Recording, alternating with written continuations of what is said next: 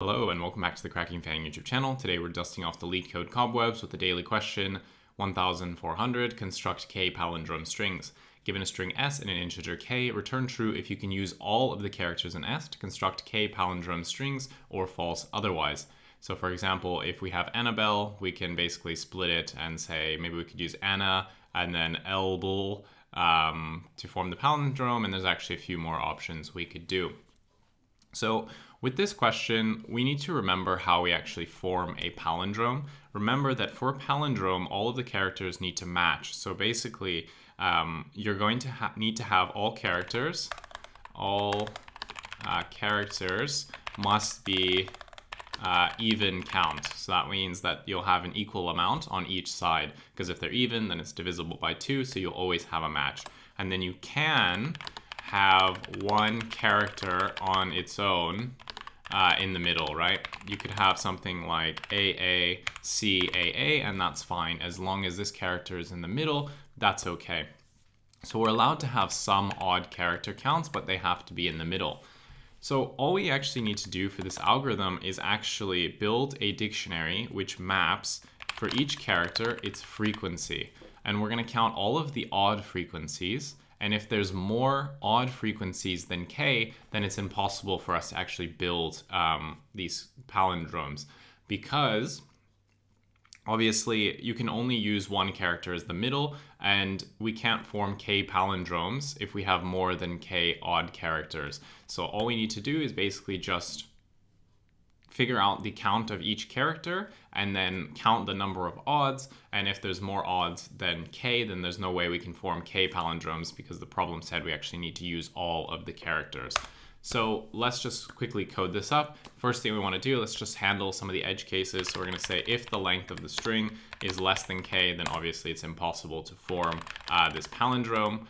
And also if the length of s actually equals to k, then we can always form this. So we can say if the length of s actually equals to k, then we can simply return true. Nothing to do there. So now all we need to do is actually figure out the count of the odds, and we're just going to use a simple dictionary to store the frequencies. So we're going to say odddict, and this is just going to be collections.default dict int, and then we're going to keep track of the odd count, and this is going to be 0. Now what we're going to do is we're just going to go through each of the characters in our string and basically update its count. So we're going to say for char in s, we're going to say odddict of char. We're going to add 1 to the count. Now that we've done that, all we need to do is just go through the odd count, go through the dictionary keys and basically just get the value and see if it's odd or not. So we're going to say for char val in odd dict. Actually, we don't even need the character. We don't care about it. Odd dict, we can just say for val in odd dict dot values.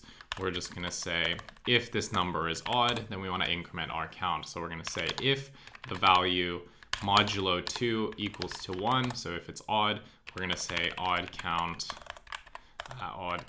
plus equals to 1.